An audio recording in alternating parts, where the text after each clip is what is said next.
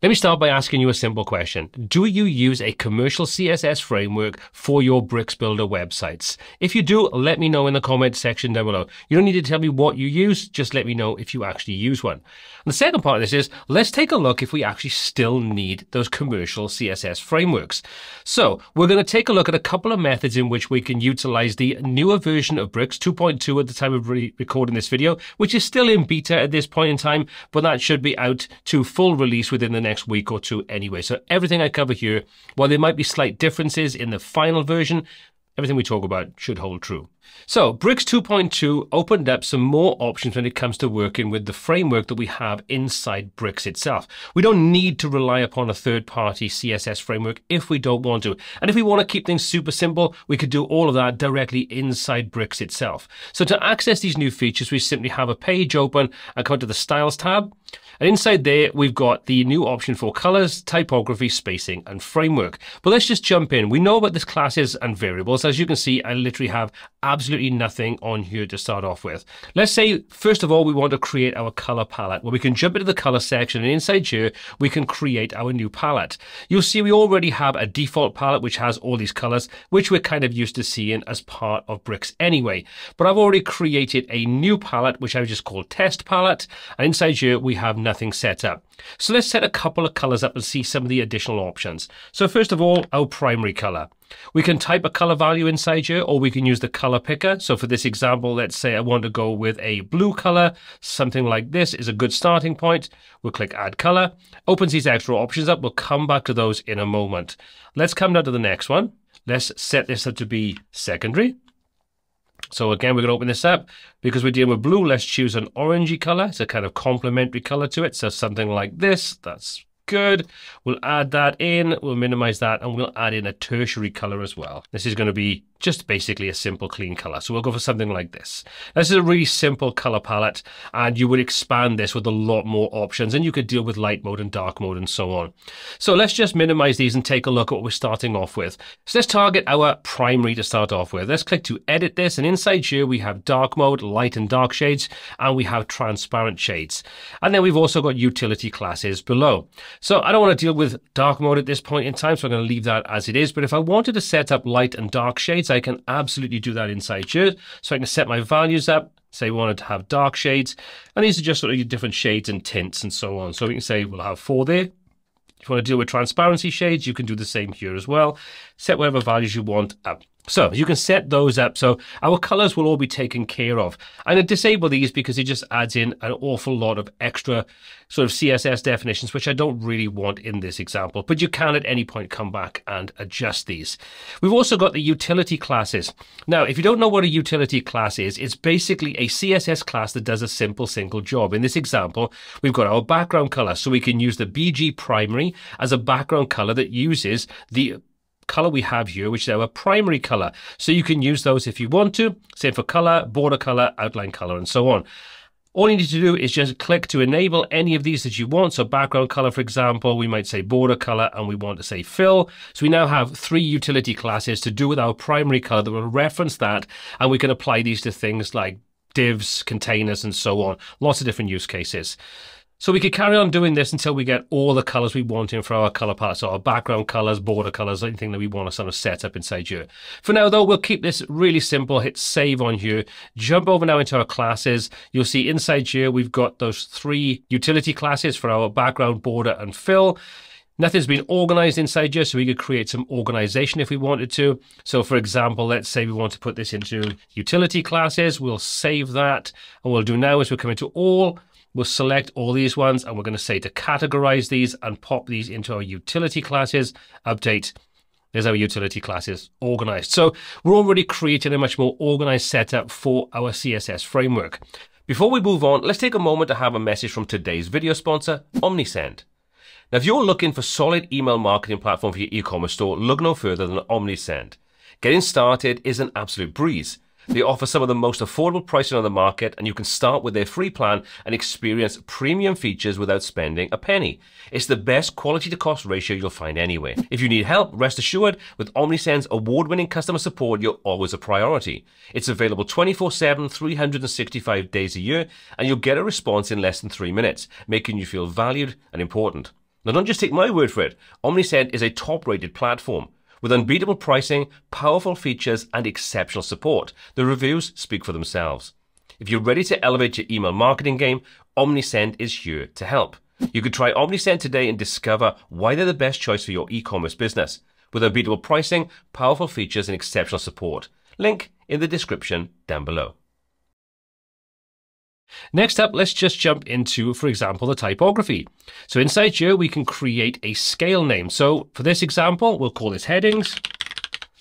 I click create, and now we've got a very typical kind of setup for how we want to handle our typography scaling. So first of all, let's get rid of the prefix. We're going to set this to be H because we're working with headings.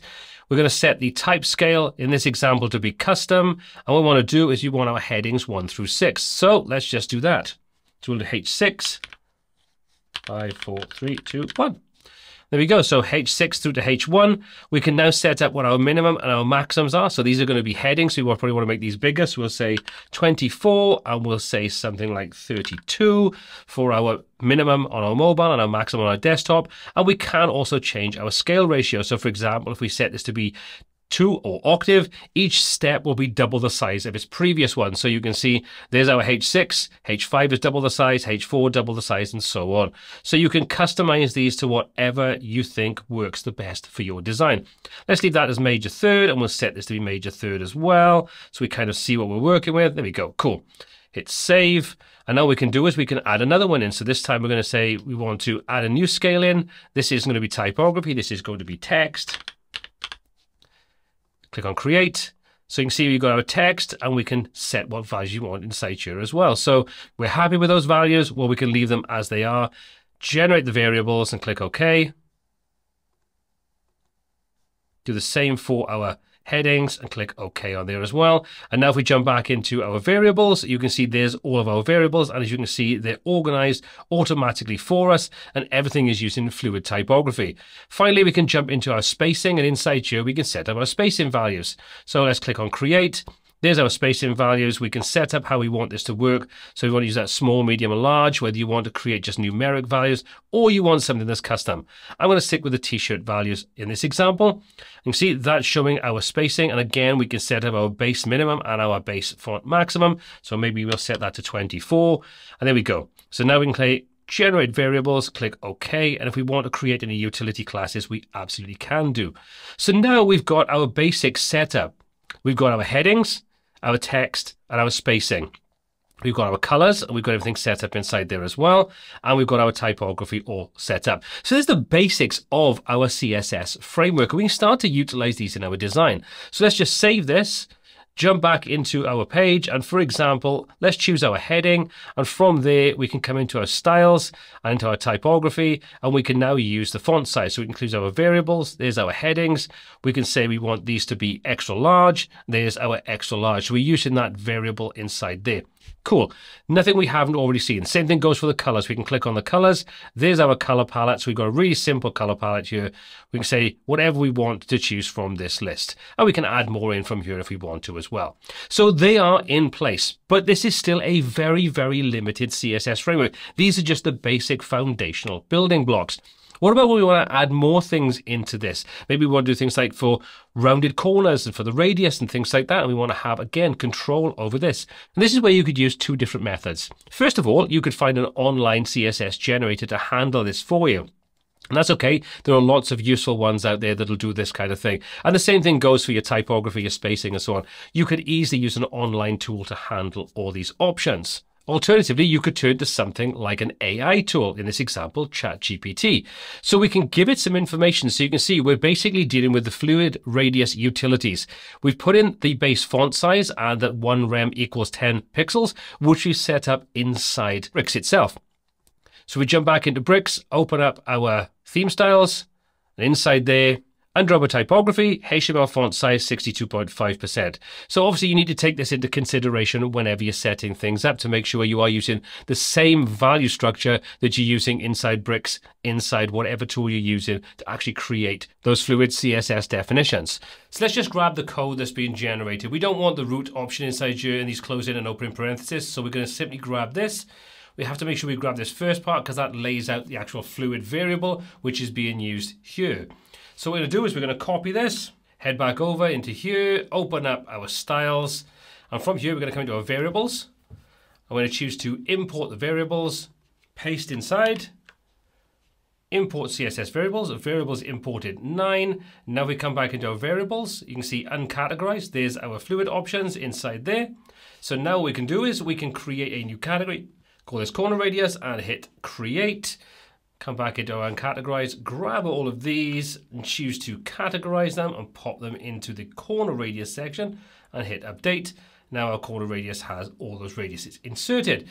We'll hit save to make sure that we've committed those, and we now have a fluid layout and fluid setup for our corners. So let's come back out of here, come back into our borders, make sure we've got our container selected, and from there come into our border, link these together and open our variables up. There's our corner radius, and inside there you can see there's our values.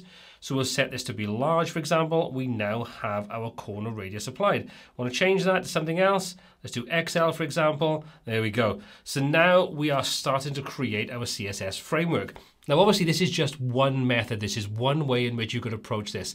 If you wanted to use AI like ChatGPT, Claude, and so on, like I've shown you here, to expand the basics we have inside Bricks for typography, spacing, colors, and so on, you absolutely could do. Alternatively, you could use it to create everything and just import those classes, utility classes, and variables, and so on. Very, very flexible, very easy in how we want to implement these different things.